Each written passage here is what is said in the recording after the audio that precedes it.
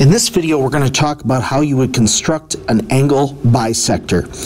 Just a reminder of what these words mean. Of course, an angle is just, formed by two segments or two rays, two lines, whatever. The angle, of course, that we're talking about, we're going to bisect this. And remember, bisect just means to cut in half. So we want to create some segment in here that divides this angle in two. And of course, as we've talked about in previous videos, the temptation is to drag a protractor in and measure and divide it by two. But in constructions and geometry, we are only to use a compass and a straight edge. So the compass is going to do all our measuring, and the straight edge is just going to help us draw our segments. If this video helps you, please like and subscribe for more geometry content. All right, so let's put in our compass. All right, so I'm going to place the point of my compass at the vertex of my angle, and I'm going to draw in an arc. And the size of this arc really isn't important.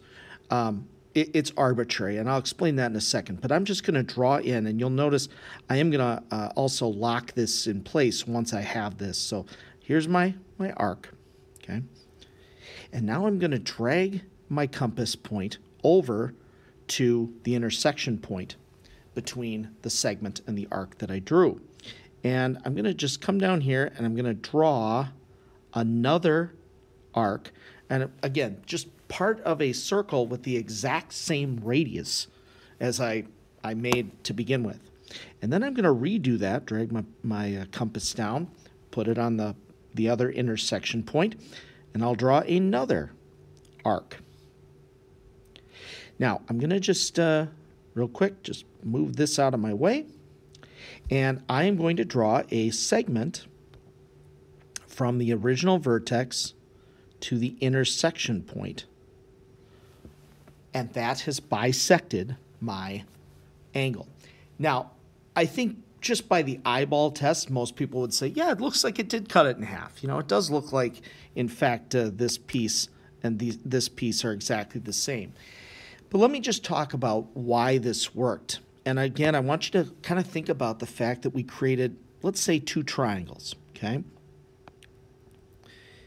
I get a triangle here and another triangle here. Now, because we use the compass to set that original length and say, well, then this and this have to be the same because, of course, every point, on the arc from that center point is the same, but then we reuse that same thing right here. We created isosceles triangles, and isosceles triangles necessarily have angles, two angles across from the two sides that are equal. Remember, an isosceles triangle has two equal sides. The angles across from them are also equal. So by using that compass to ensure we created an isosceles triangle, we had to make an equal angles. So again, just using these simple tools, we were able to bisect this angle without needing a protractor. Again, if this helped you, please like and subscribe. Have a great day. Really enjoy it.